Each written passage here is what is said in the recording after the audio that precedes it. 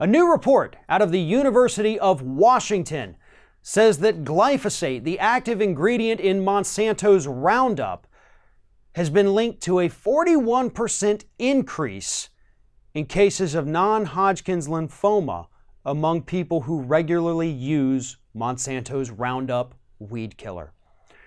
And they came to these conclusions by looking, according to them, about looking at every single published study that has been done on the safety of glyphosate.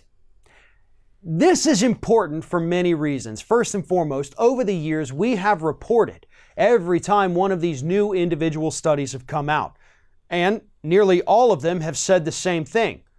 Glyphosate is linked to higher risk of cancer, specifically one of the worst, non-Hodgkin's lymphoma, that is associated with this particular weed killer. But there's also lots of other neurological issues that it causes.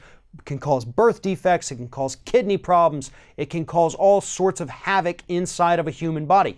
That is what the body of work tells us. So University of Washington comes out and they say, listen, we're going to look at everything. We're going to pull everything. And then we're going to use their methodologies. We're going to take their final raw data, compile it all together, and release these results. And that is what they did. And what they found was a 41% increase in the risk of cancer for people who regularly use glyphosate. And if you're thinking to yourself, well, I'm just a casual user. I'm not hooked on this stuff. I go out, once or twice a year and spray a couple weeds. Okay, still not good. But there are plenty of people in this country, landscapers, people who work outdoors, farmers, who are exposed to this stuff on a daily basis. Those people's risks of cancer are rising because corporations want to continue to tell us that this product is safe. Monsanto's been telling us that, and now that Bayer bought out Monsanto, Bayer's telling us that. Bayer has already come out and attacked this study, saying their methodology was flawed, the numbers are flawed, everything's wrong, you guys are wrong, this is not true, glyphosate is safe. Those words are going to come back to haunt you, Bayer. I promise you. I can promise you that. What you would have done, if you are a responsible company, is when you bought Monsanto, here's what should have happened. You already knew they were facing hundreds, if not thousands at this point, of lawsuits about the safety of RoundUp. And you, by purchasing the company, assumed those liabilities. So what you should have done is said, listen, we think glyphosate is safe, but we're trying to go through this merger, this acquisition. So what we're going to do, just for good measure, we're going to go ahead and settle all these lawsuits so that we can move forward as a new company without having to deal with it. We'll slap some warning labels on RoundUp because we're a different company. We don't know what Monsanto themselves were talking about or doing.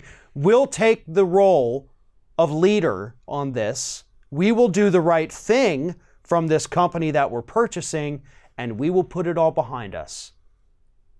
That's all you had to do. You didn't necessarily have to say that you were lying about it or that you covered it up or anything like that. Just said, listen, we're a new company. We just bought these people. They're facing a lot of lawsuits, so we're going to settle all of it, create a fund for medical monitoring, and move on. You could have ended this a year ago, 2 years ago, whatever it was.